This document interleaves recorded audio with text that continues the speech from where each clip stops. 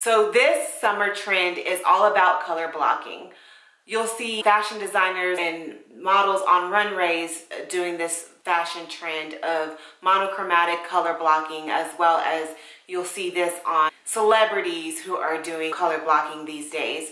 So summer is all about color and color popping.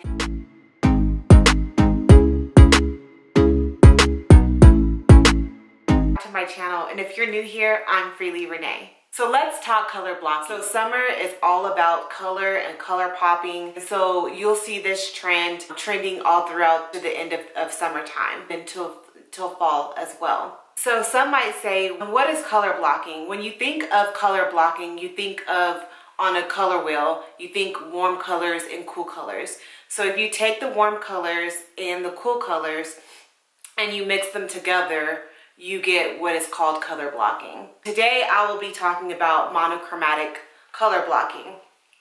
And so there's two ways that you can pretty much color block. You can color block in the warm color schemes, or you can color block in the cool color schemes. And today I just kind of did a mixture of, mostly this is warm color. This is what you would consider warm color. And what I decided to do was I decided to do a monochromatic color blocking. And what that is taking one color and kind of picking different hues of that color. So basically what I did was I took my green crop top, tank top, and I paired it with my kind of a sage color linen jacket, and then I took these olive green shorts that I got from Target, and I paired it together. And that is what you consider a monochromatic color blocking scheme. There's a proper way or a beginner's way of doing color blocking. Since I am considered new to color blocking, I'm normally the type of person that loves just neutral colors. So I stick to my blacks, my whites, my tans, my browns, and things of that nature. So I decided to get onto this trend this summer because I really am feeling a little bit of brightness, you know, just to get out of the monotony of having basic items. So I decided to do color blocking, and the way that I did it was through monochromatic look. Now there's several ways that you can do the color blocking. I decided to do one color and stick to that. To me, that would be the beginner's way of doing color blocking, is picking a color that you like or that you're enjoying for that time frame, and then just kind of doing different shades of those colors.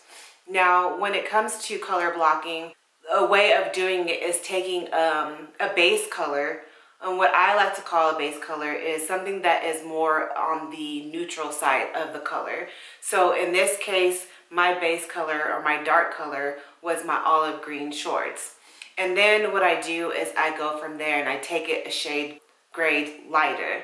So I still wanted to kind of keep it muted. So what I did was I then took my sage green linen jacket and paired it with something bright. Something that the eye can kind of go towards, the item that you want to pick as your brightest color. And here are some clips I show you guys how to kind of do a beginner's guide. And one, I like this particular one is because here Rihanna is wearing the warm tones, which would be your reds, your violets, and your orange tones. Those are your fiery colors, so those would be considered your warm colors.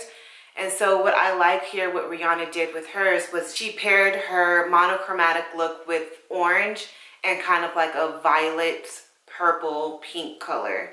So those are ways that you can kind of jazz up a red or a warm tone, is by kind of picking no more than 1 to 3 colors.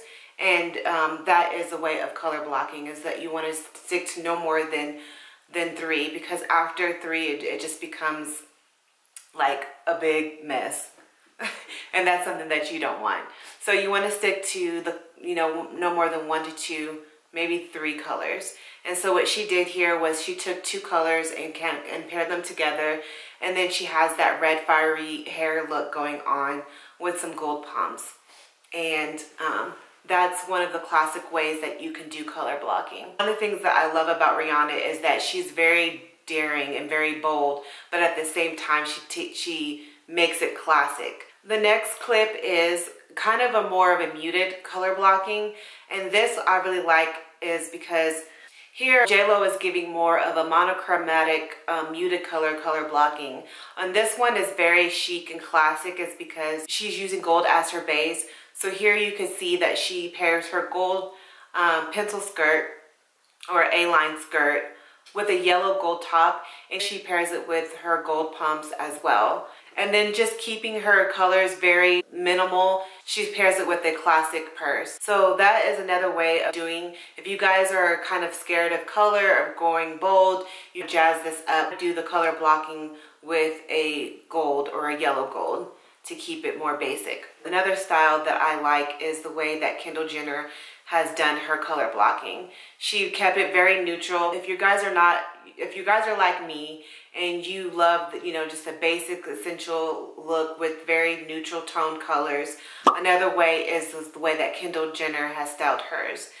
She styled hers with a tan jacket, white top, and just a pair of blue pants, and then keeping the nude pumps as well. So, like I said, the maximum of color block, the proper way of color blocking is you don't want to do no more than 3 colors. And so she kept that very, you know, she did that very beautifully, and I'm really loving her style on this one.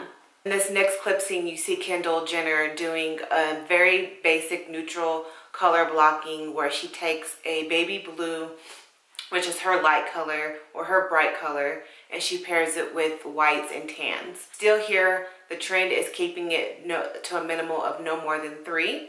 And so she uses her colors, basically pairing it around her neutrals, which would be her white top and her tan jacket with a baby blue pair of pants.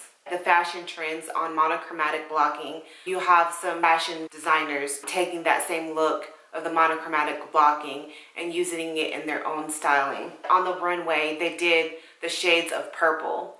And so what they did was they took that lilac purple top and they paired it with a darker purple. You'll see that they did the shades of pink. So they just did a variations of what is called cool color blocking. When you're color blocking, you can do what is called cross color blocking.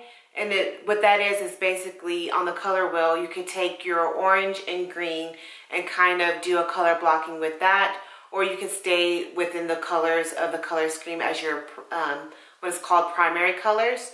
So those are another way that you can do if you feel bold enough to do that when color blocking. When pairing your accessories, for example, or pairing, you know, your makeup or a bag, you want to keep those very minimum or basic, or you want to kind of color them towards the colors that you are wearing within your color scheme. So for example, what I did here was I just kept my makeup very minimal, not a lot going on with that, with these colors that I have on. With my jewelry, I kept that also to a minimal, just pairing gold basic jewelry with that.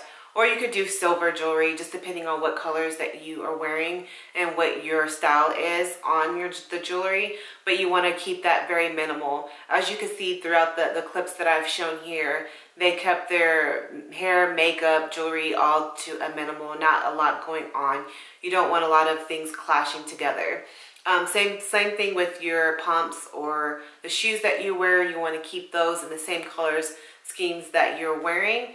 Or you want to just wear a basic foundation neutral tone color.